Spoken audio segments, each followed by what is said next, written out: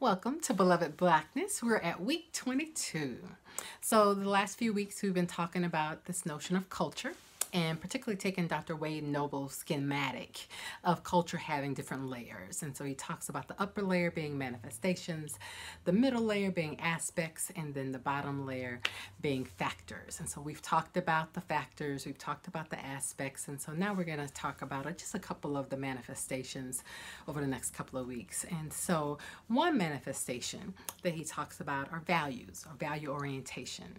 And so an African-centered values orientation is one of collectivism, okay, or collective survival will probably be a better way of saying it.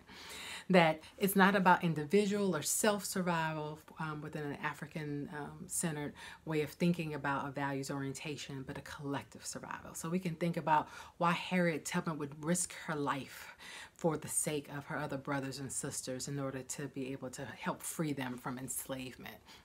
We can think of so many examples in our history, but we can also think of modern day situations. A few weeks ago, I talked about Colin Kaepernick. I think he's a great example now in terms of collective survival. But also I think about Bryan Stevenson with the Equal Justice Initiative and his determination to preserve and have our nation reflect on the impact of lynchings as a way of us psychologically dealing with the pains of the past in order to be able to, as a people, survive the trauma from the past. We have to face it. And we can think about, I'm sure in our personal lives, ways in which we've seen collective survival. I was thinking about times where I would, during the Christmas holiday, my dad would have us go with him and deliver different baked goods and foods to different elderly persons in our community, and just go and sit and talk with them. And so this notion of whatever is happening to one, if that means that there's a need there, whether it's a financial need or a food need or just emotional support need, it's happening to all of us, and we can't survive individually if we aren't thinking about and tending to the concerns of the collective.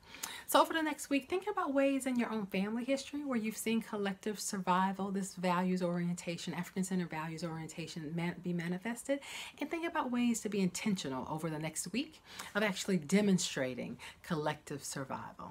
All right, I'm thinking about the MBT quote, I am because we are, therefore I am. And some people refer to that as Ubuntu. And that really connects us to this notion of collective survival. All right, until next week.